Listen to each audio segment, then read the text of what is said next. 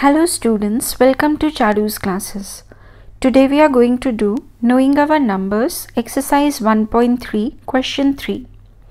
Estimate the following products using general rule. A. 578 multiplied with 161. यहाँ पे हमें estimate करना है using the general rule. So first let's do 578. 578 comes between 500 and 600 और इन दोनों numbers के मिडिल में 550 आता है. सो ये जो नंबर है 578 ये 550 से बड़ा है, सो इट्स क्लोजर टू 600. तो राउंड ऑफ करके हम इस नंबर को 600 लिख देंगे. 161 कम्स बिटवीन 100 एंड 200 और इसका जो मिडिल है दैट इज़ 150 या उससे बड़ा कोई भी नंबर है तो वो 200 में राउंड ऑफ हो जाता है. सो 161 बड़ा है तो इसे हम राउंड ऑफ कर देंगे 200 में. तो हमारा एस्टीमेट आएगा 600 into 200 which is 12 followed with 4 zeros. B 5281 multiplied by 3491. 5281 ये हमारा नंबर बिटवीन 5000 एंड 6000 है. मिडिल में 5500 आएगा और ये नंबर उससे छोटा है. सो 5281 इज़ क्लोजर टू 5000. उसे राउंड ऑफ करके हम 5000 लिख देंगे. 3491 इस इज़ बिटवीन 3000 एंड 4000 and 3500 से नंबर छोटा है, so this will be closer to 3000.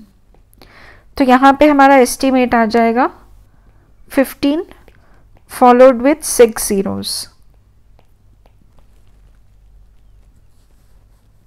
C 1291 multiplied by 592.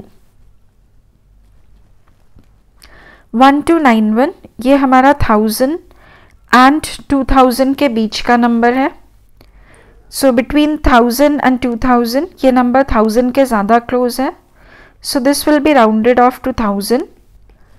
592 is a number between 500 and 600, so this will be rounded off to 600. सो इसमें हमारा आंसर आएगा 6 followed with 5 zeros. D part, this is 9250 multiplied by 29. 9250 ये number 9000 and 10000 के बीच में है and it's closer to 9000, so will rounded off to 9000. 29, 20 and 30 के बीच में है and it's closer to 30, so will rounded off to 30. So 9 into 3 27 followed by 4 zeros. So this is our answer. उन्होंने question में ये भी दिया है that you have to make 4 more such examples. So I'll just give you a few examples. आप कोई भी number ले सकते हैं, just anything that you want to write. And उसके बाद आपको उसे estimate करना है. जैसे 482 this will be rounded off to 500. and 681 this will be rounded off to 700. so इसका आंसर आ जाएगा ये. तो ऐसे ही आप और एग्जाम्पल्स दे सकते हैं and you can give the examples here.